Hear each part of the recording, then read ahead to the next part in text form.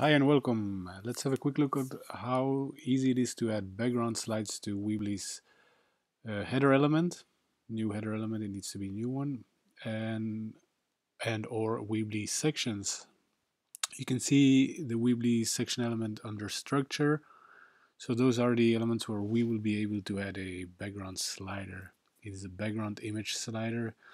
So let's get started. And under what used to be third-party apps, it's now called installed apps. You should be able to locate back your background slider element, and then you need to drop it inside of the either header or section. So you can add it at the top or at the bottom. I'm going to add it at the bottom where it doesn't bother. So once you add it, you can see that there is some dummy background displaying. To access the settings, the only thing you will need to do is click on the placeholder bar, and then it will take you to a panel where you can control your images as well as the settings. You can upload from 2 till 3 images. I'm going to set this to 4.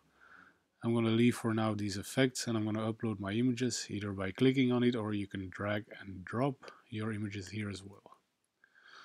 So let's upload some images. I said 4 images, so let's upload 4 images. Just like that. You also have the option, of course, of deleting the image by here, or rearranging them by grabbing them and just moving them around. So if you want this one to be the first image, for example, you just move it there. Then for the next setting, there is a transition style. You have quite some options to pick from. I'm going to leave it to, let's say, the slide left, for example. And then for the animation type, when using the slide, I'm going to set it to none. You can also define the slide speed, so the time that each slide has to display its value in milliseconds. So let's have a quick look at once you're done with it. The slider preview sometimes acts a little bit weird, but it shouldn't influence the live side though.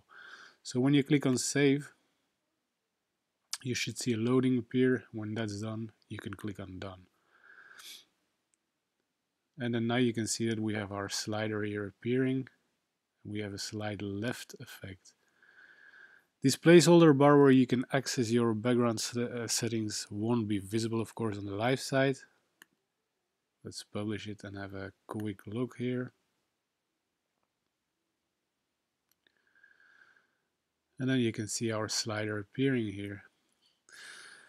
Since it is a background slider, you are able to add, as on this here, some content on top of it. I chose some dummy content that came with it. You can delete it, of course, you can add more, and so on. And remember that you always have to add it either in the new header element, where you have options like, let me have a quick look, where you have edit background or replace header. It needs to be something like this. I'm not going to do it. And when the section element, of course, so here you can see there are 4 images inside columns. Let's also quickly create a background slider for this one. Again, I will drop it at the bottom. Also, do keep in mind that you cannot add 2 sliders, of course, in the same section. So for here, I'm going to leave it till 3. And again, I'm going to upload 3 images, just like that. And then when it's ready, I'm going to click on save and on done. And then you can see the preview as well here in your editor. So now we will publish. And again, have a look at the live side. It's also wise, as you can see, there was a small preview of the first image that you could actually still upload the background image or color you would like in case the slider isn't loading on time. And here for the second image, you can see there is another effect going on with a zooming effect like this, but it also has a slider. There is a maximum of up to 6 slides you can upload per slider.